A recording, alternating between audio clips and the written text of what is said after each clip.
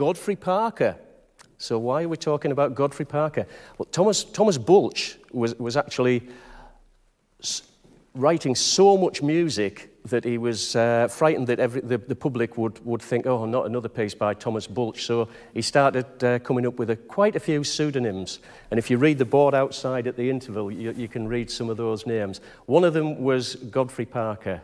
So that was his pseudonym on this march, Craigielee. So do enjoy this performance. Maybe it's the first time it's been performed in England, who knows.